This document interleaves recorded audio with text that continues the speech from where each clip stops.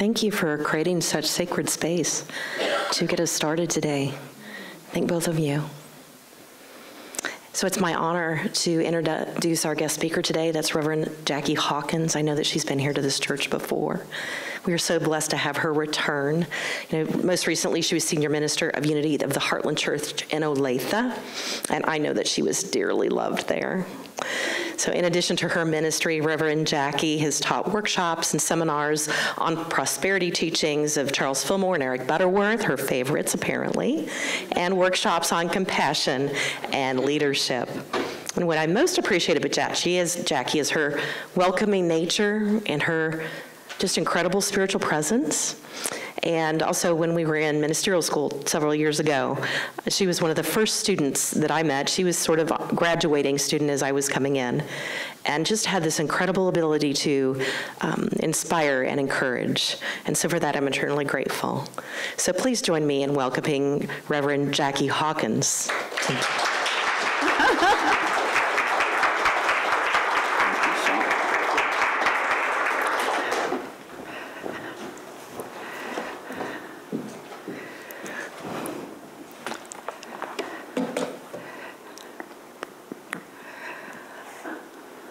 Good morning. Good morning. Thank you so much for having me back. I don't know if I said this the last time that I was here, but I have some unusually tiny ears. And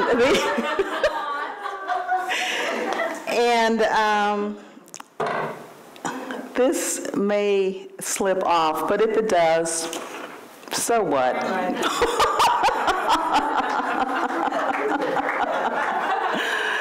We're all family here, right? And it is just really good to be back. It's so good to see Sean. I believe the last time I was here, you announced that Sean was coming, Reverend Sean was coming. And I said, oh, great, she is wonderful. So I am so pleased that you welcomed me back again, just to be here in your presence and to share what's on my heart with regards to my experience with Reverend Dr. Martin Luther King. I also see a couple of folks who are part of the Heartland community, and it's so good to see you. I won't call out your names, but it's just so good to see you.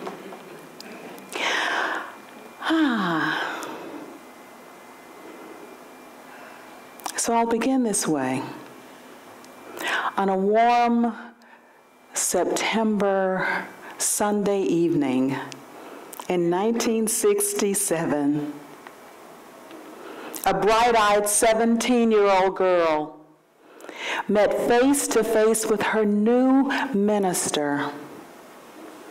Here, this international figure who had led the 1963 March on Washington, a peaceful yet powerful call to arms for all people who believed in the inalienable rights of Black Americans, of brown Americans, red Americans, yellow Americans, as well as white Americans.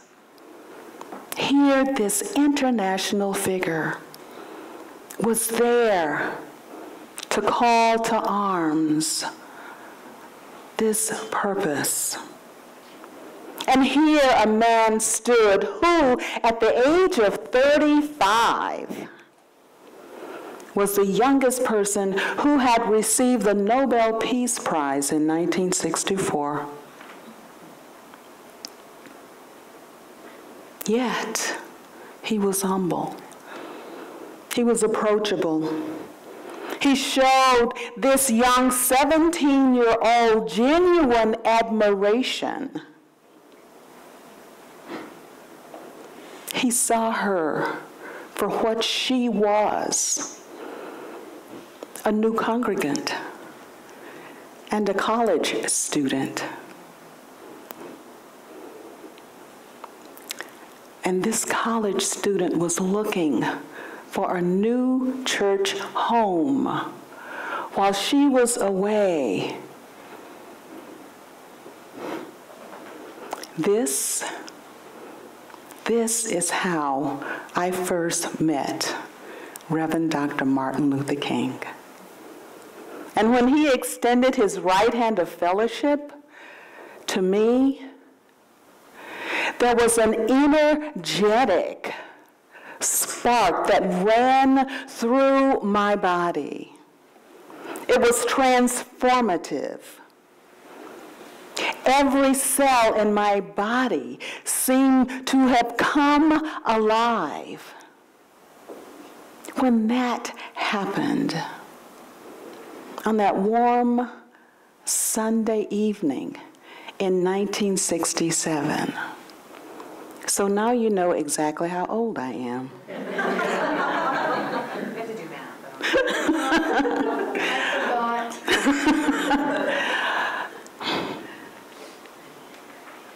At that time, I saw him for who he truly was, a warm, gentle, open person.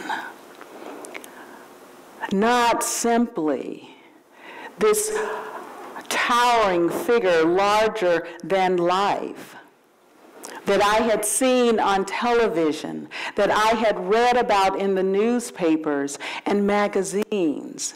This man was approachable. He was humble. I felt the compassion coming from him. And interestingly, as a 17-year-old girl, there were two things that immediately struck me. First of all, I was struck by the fact that he was about the same height as me. I had thought, from looking at television and from reading about his amazing presence, that he was going to be at least 6 feet tall. But no, he wasn't. We looked each other right in the eye. So I was struck by that.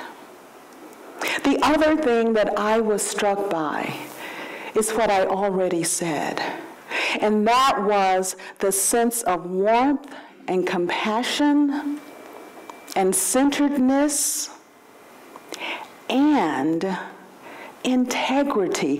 I could feel it coming from him immediately.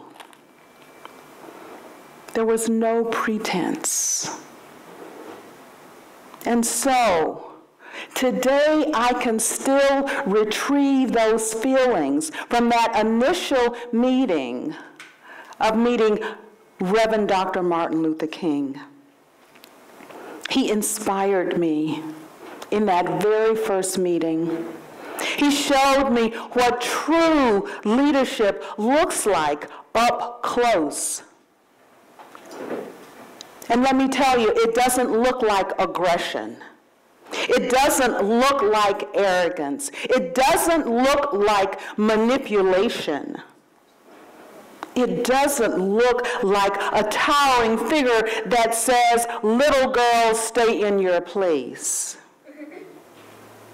No. He showed me that true greatness is compassionate. It is centered. It is sincere. It is warm and open. It is one that stands in his integrity. That is what he showed me to be true greatness. And so that initial meeting with Dr. King showed me so much more than what I had seen on television, so much more than what I had read in magazines and newspapers. It was a defining moment.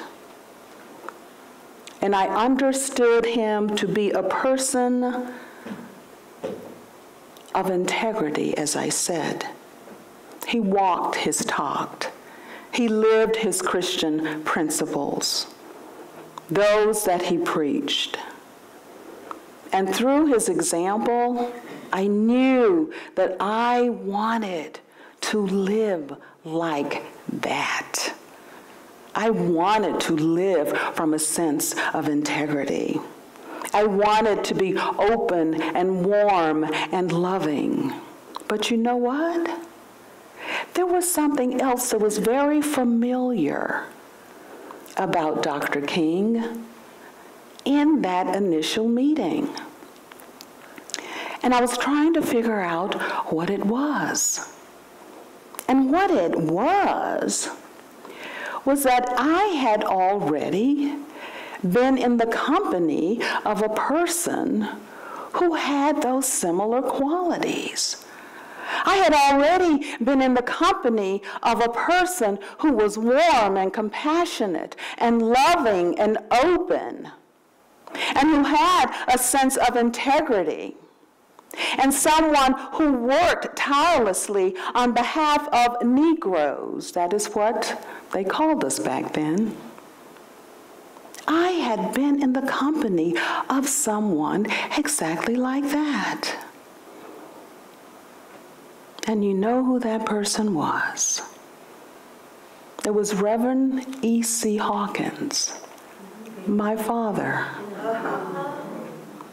That was one of the reasons it felt so familiar to me when I met Dr. King, even though my father was over 6 feet tall.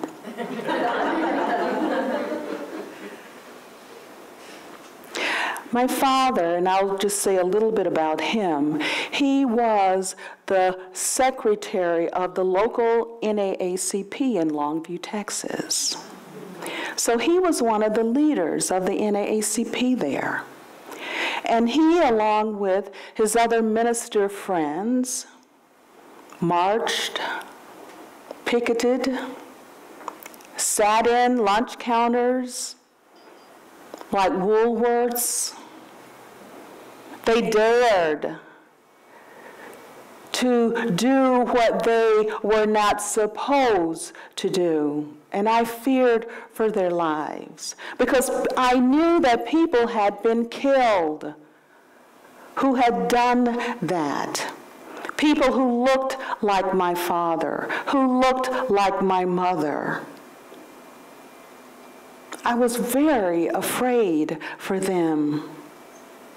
And so when I met Martin Luther King, my new minister, the person who was working on behalf to change this country, to change the legal segregation laws, I was just absolutely awestruck. Because I was meeting a master orator, a master teacher, and now I knew that I was also meeting someone exactly like my father. And so here I was, this impressionable 17-year-old girl who was essentially, along with my friends, taken under the wings of this amazing human being. And so I felt that, you know, even though I'm sort of trembling in my boots, everything is going to be all right. Because here I'm meeting this person who truly is walking his talk. He is walking his talk. He is ensuring that folks like me and others will be judged not by the color of our skin, but by the content of our character. So Dr. King was a powerful affirmation of what my father had already taught me, and that was, you cannot return hate for hate and expect to get justice. You cannot return hate for hate and expect to get justice. As Martin Luther King said in his book, Strength to Love, returning hate for hate multiplies hate. Hate cannot drive out hate. Only love can do that. I heard more than a dozen sermons while I attended Ebenezer Baptist Church, my freshman and sophomore years at Spelman College in Atlanta. And a number of those times, I heard Reverend Dr. Martin Luther King speak on Sundays when he wasn't traveling around the country to do what he felt it was his to do as a leader of the civil rights movement. And let me tell you, when I heard him on Sunday mornings, just as when others in the congregation heard him, it was electrifying. And while he may have used notes sometimes in his messages, he had such a command of his material that you were mesmerized in your seats. Mesmerized. And he left everything right there. He left nothing unsaid when he was speaking. And he and Daddy King, his father, the senior minister at Ebenezer, let us all know that the civil rights movement of the 60s was more than that. It was a spiritual movement. And the way that we were going to win our freedom, that we must come from our hearts. There was a foundation of love. Martin Luther King was so, while he was a great orator, in terms of his personality, his true core personality, he was so much like his mother. She was a gentle woman. Daddy King was quite fiery. But Martin Luther King, truly in terms of personality, was a gentleman. I also had the opportunity to know a little bit more about Martin Luther King because his sister was one of my instructors at Spelman College when I was a freshman, when I was an incoming freshman. And she, again, had a similar personality to their mother. And so as we see Dr. King, as you see Dr. King in his fiery speeches, that is not all of what the man was. His core was very gentle. His core was very warm and loving.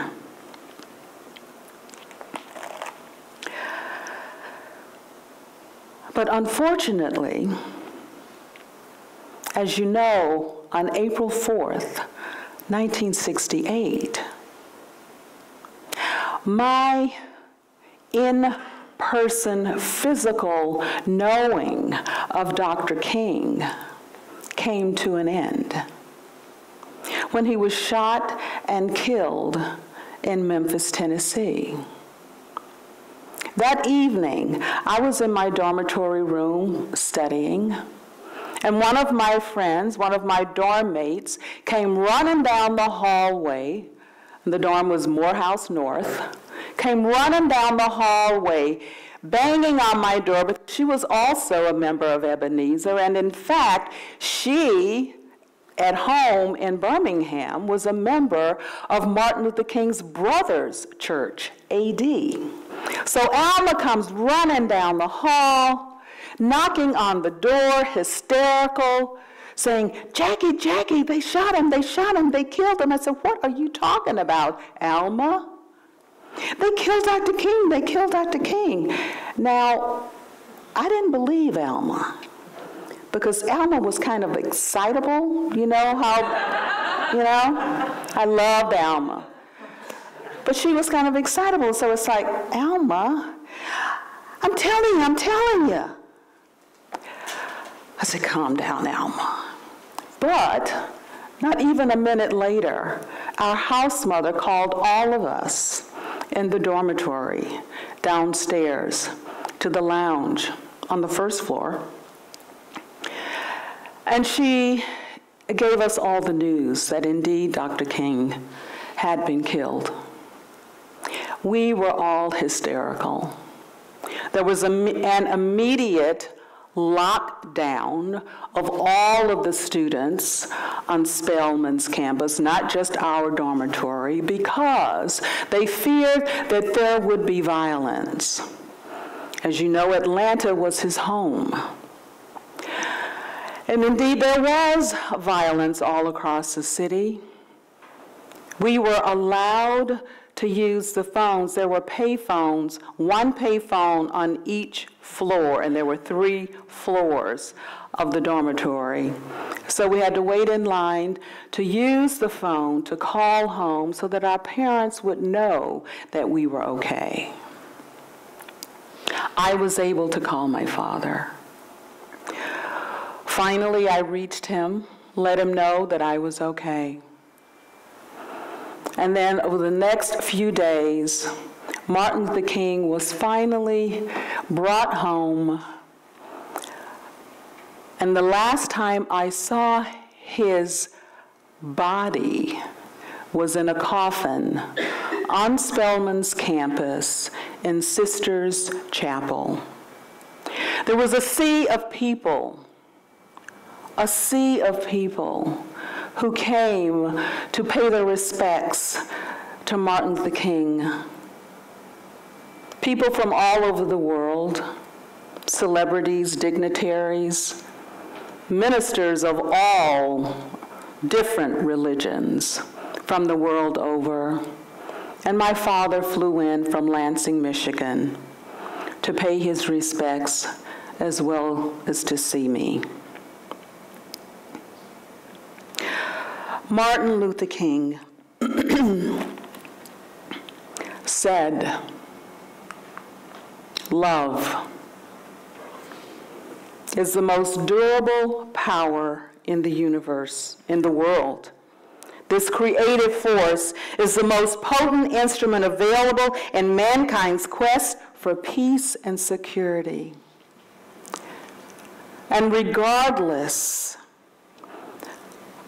of the tragic death that he met, he continued, and his father and his mother and his sister and brother, his wife, they all continued to preach, to speak, to live from love. Because love cannot, hate cannot drive out hate. Only love can do that. So it was not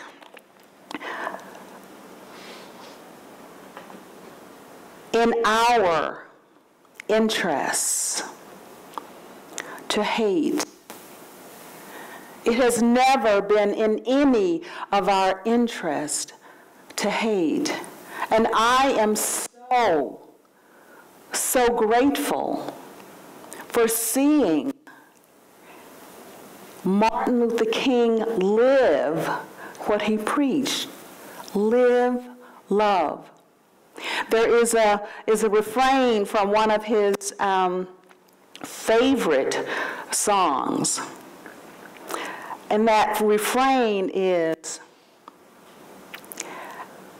"My living shall not be in vain." And this refrain is from a song that's all about love and service.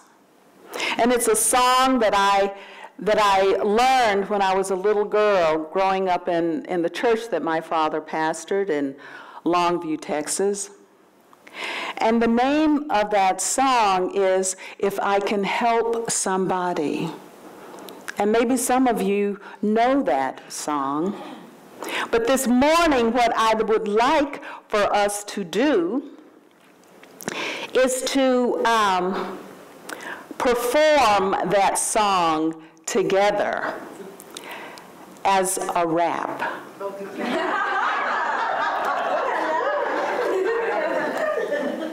All right? Are you with me?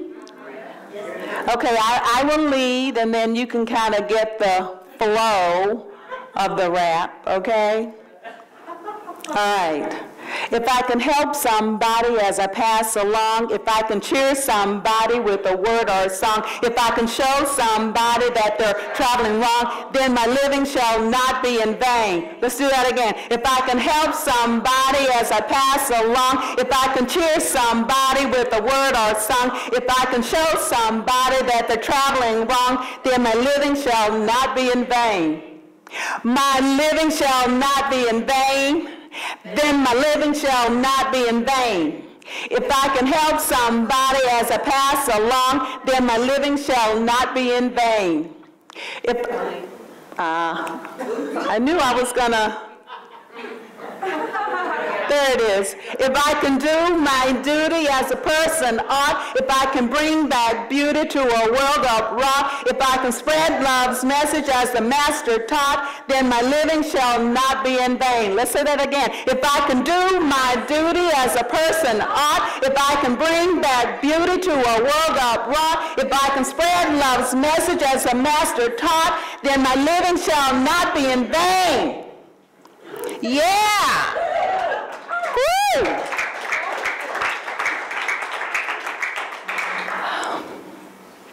Martin Luther King taught me and countless others to not allow our living to be in vain, meaning that let's live beyond ourselves, but begin from the love that is within each and every one of us. That is what I know about Reverend Dr. Martin Luther King. Yes, I met him a number of times. That initial meeting was powerful, and I will always remember that. But most importantly, I will remember him as a person of great love and strength and courage and perseverance, and knowing that we can all live together as brothers and sisters when we come from that knowing, that deep knowing of the love that we are.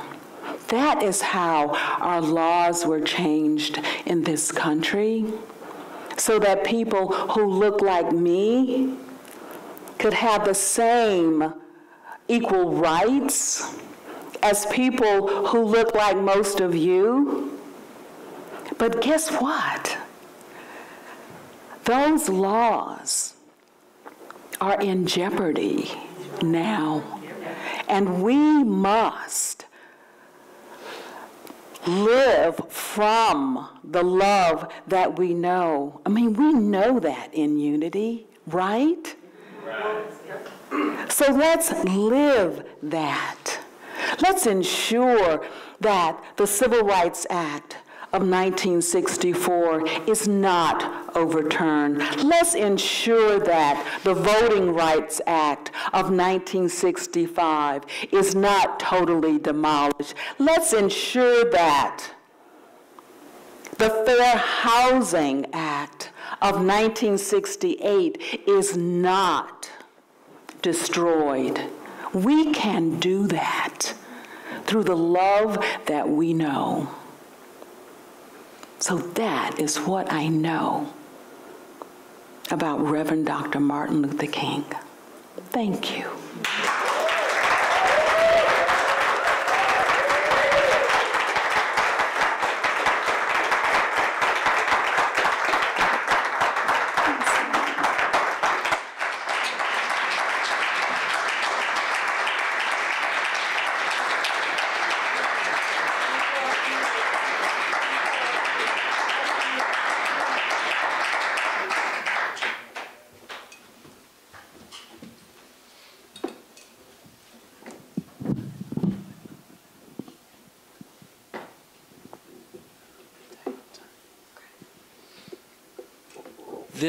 This next song is a little mini sampling of what Hannah and I do traveling around the world, and especially between Kansas City and Texas a lot in a loop, with sound meditation, sound bath, and assisting with those things that block us from love, and how to use the power of the mind to crack that open and move into that presence that we truly are. So I invite you to receive. Open yourself as every bit as best you can and relax into these sounds, and I'll be curious to see what you observe.